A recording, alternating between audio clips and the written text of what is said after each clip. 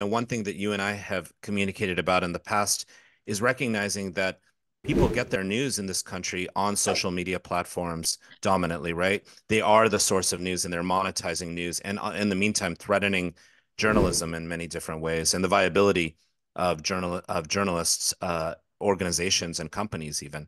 Um, the problem is that what counts for speech online isn't just speech. It's what goes viral, right? Whatever goes viral is what's Right. visible.